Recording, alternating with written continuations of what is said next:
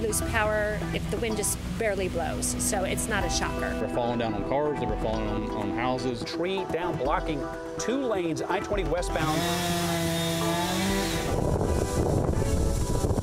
It just was like something very messy and scary. A rare weather event leaving its mark on Metro Atlanta. Good evening, everyone. I'm Jeff Hullinger. And I'm Jennifer Bellamy. Communities recovering tonight after Tropical Storm Zeta swept through Georgia with driving rain and fierce winds. And the force of those winds causing widespread, even deadly damage, bringing down large trees in the early morning hours, crashing onto homes occupied by sleeping families, trapping some inside their neighborhoods, unable to get out. The chaos cutting power for thousands of Georgians, many still without power. More than 12 hours later, hundreds of crews working to clear tangled and tattered power lines in order to restore electricity. We have team coverage for you tonight. Our crews are tracking damage and cleanup across the metro, including what those power outages mean for the final days of early voting. But we begin with Andy Parati. He is in Gwinnett County, where 2 people were killed when a tree crashed onto their home. Andy? Hi, Jeff. The fire department is not who actually found the victims inside. It was actually a brother who came to check on a couple here after the storm. And what he found when he got here about noon today is this: a very large tree on top of the house. In particular, the backside of the house crushed where a couple was staying and sleeping where they died. Now, to give you another vantage point of some video that we shot earlier today by our drone, take a look at what we have to show you. What you're looking at is a hardwood tree where the trunk split in half. One half of the trunk fell on the ground. The other collapsed on the roof where the couple's bed was located, killing them. You can see it crushed the back corner of the home. We're told they are young, a man and a woman in their 20s. It took hours to recover their bodies, 2 to 3 hours to safely recover their bodies. The Gwinnett County Fire Department says it responded to this home and 174 other storm-related incidents between 4 a.m. and 8 this morning. We've been running trees down since really early this morning. About 4 o'clock, firefighters began to receive an influx of calls all across the county of trees down on the roadway, wires down, trees down on houses. In fact, we had an individual hurt in Houston area that was taken to the hospital when a tree fell on her home as well. Now, a longtime neighbor tells me the couple moved into the home, renovated it about 2 years ago. Their identities have not been released yet until their families are notified. Guys, back to you. Terrible story. Andy, thank you for that report out of Gwinnett County. A close call for a man in Roswell when a large tree toppled onto this condo on Forest Street. The 27-year-old was asleep in a 3rd-floor bedroom but escaped uninjured thanks to the tree snapping in half. Parts of Cobb and Cherokee counties also dealing with major messes. Those powerful wind gusts knocking trees onto homes and across roadways. Rebecca Lindstrom has more on the havoc caused by Zeta. This is just one of the trees that's still sitting here on Sewell Mill Road in East Cobb. There's been at least one accident here, a motorist that was trying to turn around and was hit in the process. This is just one reason why police are asking people to stay home, stay off the roads tonight, especially as it gets dark, because not only are there still trees in the road, but we've even seen damaged trees that have yet to fall. Oh, where is she? As the tree sliced through this Marietta home in the middle of the storm, Jeff and his wife Renee Dodd say it became a fight for survival. Their 13-year-old daughter was trapped in her bed. I was cutting her bed with a knife, anything to get her out. Tried to reach out for her over the tree and we couldn't even reach. Renee said she could see one of her daughter's legs starting to turn purple and both started to hurt. Now out and safe, they know they were lucky. I was like, wow, blessed. In Acworth, 22-year-old Franklin White did not survive when a tree fell onto the room he was renting in the Eastgate Mobile Home Park. They couldn't find him nor see him, but they knew that a tree had fallen through the room. Rescue crews say he was still lying in his bed. Across Cherokee and Cobb counties, power is still out for more than 60,000 houses, and dozens of streets remain blocked. Right before the bridge.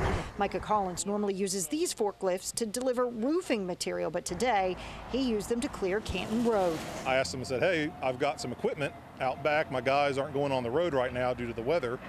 Would you like some help? Going to work. Families living in Charlton Forge in Marietta wish they could get a crew to their neighborhood. This power line has blocked cars from going in or out, leaving about 300 families stranded. And the whole neighborhood's out walking, and you kind of feel this, sense that you're bound to your house with no power and no internet. Jennifer, Cobb County School District was really hoping they'd still be able to keep students engaged today by using their virtual learning platform. But when they woke up and realized so many people were without power, they knew that not even that was going to work. Because so many people in Cobb are still without power, Cobb EMC saying it could take them until Saturday to get everyone back online. They have already gone ahead and canceled school for tomorrow. All right, Rebecca, thank you so much for that information. And as you just heard from Rebecca, Cobb County has canceled school for tomorrow. Fulton County has also canceled classes, opting instead for a remote teacher workday. Gwinnett County switching to all digital classes tomorrow, even for students who normally attend in-person classes. You can see the full list of school changes scrolling at the bottom of your screen right now. You can also head over to 11alive.com for that information as well. So utility companies say it could take days to fully restore service to everybody still in the dark tonight. So many without power. You can see the outages. They're clustered in a band across North Georgia. And right now, more than 500,000, 500,000 customers remain without power. Crews have been busy all day long. They've been working to overcome obstacles like this one in Roswell, dangerously low power lines. And they're also wrapped in debris, but they're slowly beginning to make some progress.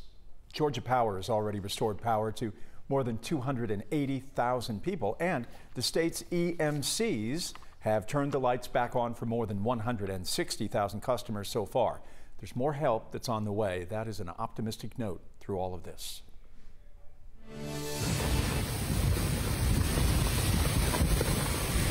It was an intense night for anyone who experienced this storm. Jason Bonner sent this video from Hiawassee of the rain coming down sideways.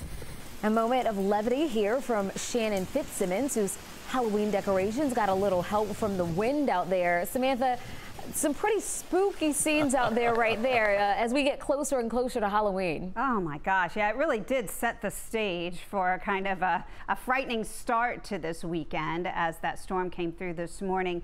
Winds 51 miles per hour in Atlanta and in Rome, just incredibly gusty, and that's why we're still concerned about trees because they were weakened by those gusty winds overnight, and now with winds still gusting up around 30 miles per hour at times this evening and overnight, and then 25 miles per hour tomorrow. That could be enough since the trees have weakened to bring a few more trees down, which is scary indeed as we head into this weekend. So the system itself working quickly off to sea. Behind it, we're going to see some major changes as cooler air is going to be pulled in. This humid air is going to be pushed out, and that means a big cool down for the weekend and even colder air moving in for the beginning of next week. So we'll have those chilly details coming up. Samantha, thank you. Today was the second to last day of early voting, but the Secretary of State, Brad Raffensperger, says the foul weather caused issues for about 15 counties.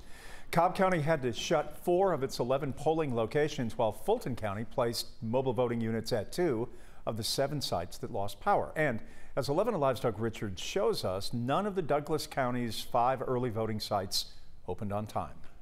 The Douglas County Courthouse is this county's busiest early voting site, which was evident today, even though the site was closed because of a power outage. We saw voters continually showing up to try to get into the locked building, turned away by power outages that compelled the county to initially shut down all 5 of its early voting sites. Douglas County experienced widespread power outages through much of the day. Another early voting site at Deer Lick Park was likewise shut tight as would-be voters drove up only to find the gates locked. The polls close for early voting tomorrow, so hopefully the courthouse will be open tomorrow, or I have to find out if there's another place in Douglas County to go vote for. Will this deter you from voting?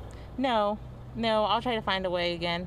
I guess I'll just wait for election day, but no matter what, I'm still voting.